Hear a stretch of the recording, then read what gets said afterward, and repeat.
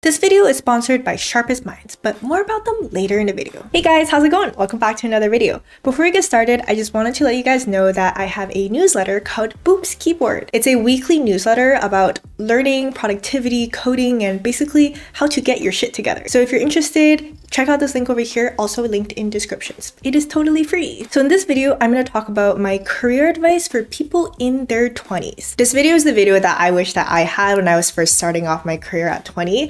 And I think it would have saved me at least a few existential crises as well as a couple years along the way. Career advice number one is to get started. Oh my God. I have known so many people who are just like, I don't know what will make me a lot of money that I would like and that I'm good at. And then they kind of just like agonize over this. They bounce around a lot of different unrelated industries and different jobs, or even worse, they just kind of put it off and take jobs that they know that they wouldn't want to stay in the future and just hope that one day they will just magically figure out what it is that they want to do, and then they can start their lives. You see, the mistake is that you shouldn't be running around trying to figure out what you like, what you're passionate about. Instead, you should be getting started and developing skills that are considered valuable to society. By the way, I highly recommend this book called So Good They Can't Ignore You. It talks a lot more about this, and I talk about it as well in this video over here. So, I started off in my undergraduate doing pharmacology, and the issue is that I really just didn't like medicine. Like, I did everything that I had to do. I did the clinical work, I did the research, I had my grades and stuff, but I just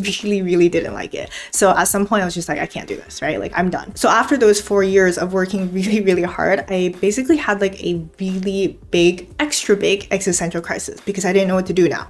Here comes that quarter life crisis everyone's talking about.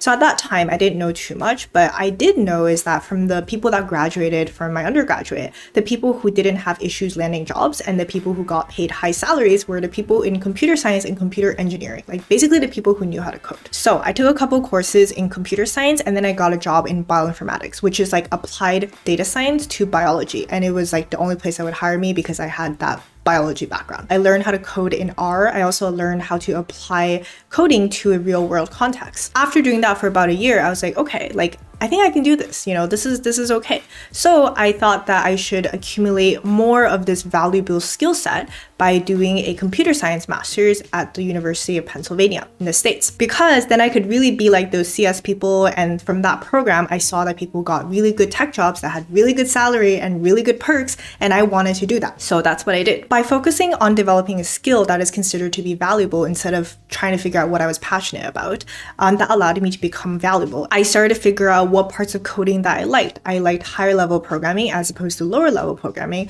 I also explored data science, which I liked more than software engineering. And from there, I explored different industries like finance and tech and different topics like integrity, for example. I was able to do this because I had that valuable skill set. I'm pretty sure if I just like sat there and just try to like think really hard about what it is that I wanted to do, what it is that I like to do, or just like tried a bunch of random things, I probably still wouldn't have figured it out. And my 20s would have just flown by like that. It's the fact that you can't build these skills overnight, like they take a lot of time to nurture and to develop. Just because you decide that you want to be a teacher or you want to be a data scientist or you want to be a software engineer, you can't just suddenly become that, because why would anybody hire you to do that? So if in your 20s you waste a lot of time and you just kind of like bounce around different jobs and different industries, then you wouldn't build up these skills and these accomplishments and these connections that are the foundation for establishing and building up a career. This is a great segue into career tip number 2. It is the fact that career decisions are not as set in stone as you probably think it is. I think the reason why people don't commit in the first place is because they feel like if they commit to something, then that just like locks them in. Like they have to do this now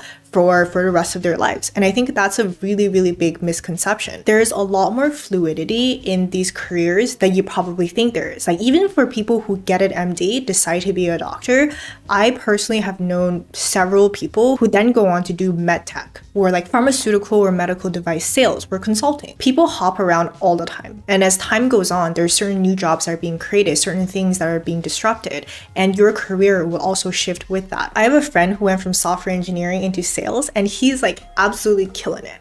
It's because like he has that coding background, right? So he's able to automate a lot of the sales funnels and also figure out like where it is that he should be investing in. A really common hop is also from data scientist to product manager. So pick an in-demand skill and get good at that first, and then you can pick up other skills along the way. My criteria for what is a good skill to pick is that it pays well and is in high demand. It doesn't lock you in, so not something that's like super niche and something that you don't hate. Of course, I'm really biased. I think that learning how to code is one of like the best skills that you can possibly pick up, but there are also obviously other ones as well, like video editing, content marketing. So get started, okay? I promise everything's gonna work out. Third piece of career advice for people in their 20s. Learn from your senpais. Back when I was doing pharmacology, I literally thought that there were 4 career paths I could choose from. I become a doctor, a pharmacist, a nurse, or do research. Like that was it. In fact, all of the people I saw went down those paths, but that wasn't true at all. There were lots of people that went to different things as well. There are people who went to politics, people who went to patent law, and this is where having mentors can be so crucial and so important. I guess I turned out okay, but if I had someone who could have told me, hey, like there's so many more options out there. Here are the things that you might have not considered. Here are the things that are in demand.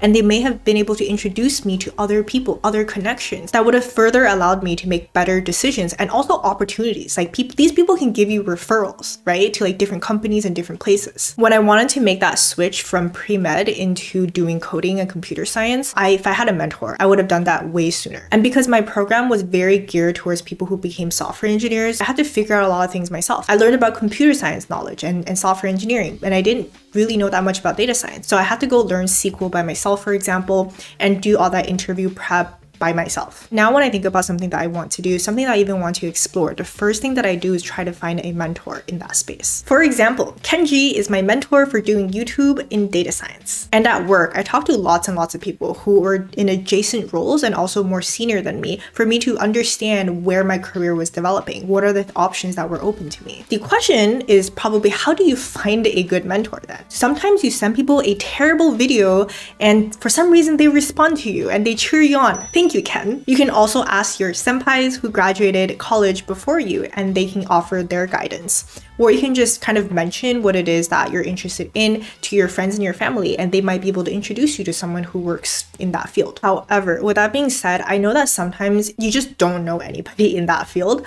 and just cold calling people probably didn't work out super well for you. So in cases like this, in my opinion, it's not a bad idea to be open to paying for mentorship. Nowadays, there's a lot of platforms that offer services to get guided mentorship, like official mentorships that you pay for, that can help you land different roles, help you explore different options. And if you're interested in transitioning into data science specifically, then you should be very interested in the sponsor of today's video, Sharpest Minds. The world of data science is getting increasingly more broad and subdividing and splintering into sub-niches and sub-disciplines. Cookie cutter curriculums from bootcamps and MOOCs can only get you so far. They're great starting points, but they have to be general to appeal to a wider audience. Plus, there's a big gap between the data science fundamentals that you learn in a bootcamp and what it's actually like in practice. A great way to close this gap is to find a data science mentor who's able to help you with your specific goals and weaknesses. Sharpest Minds is a marketplace for data science mentorships. It's home to 400 plus mentors, senior data scientists and machine learning practitioners working at top tech companies, startups, and blue chip companies. You can sign up for free and find the perfect mentor for you. And the best part about Sharpest Minds is that you don't pay unless you land a job. Mentors on Sharpest Minds invest their time in you on an income share agreement. So everyone's incentives are aligned. They make money only when you do too. So check them out visiting the link over here, also linked in descriptions.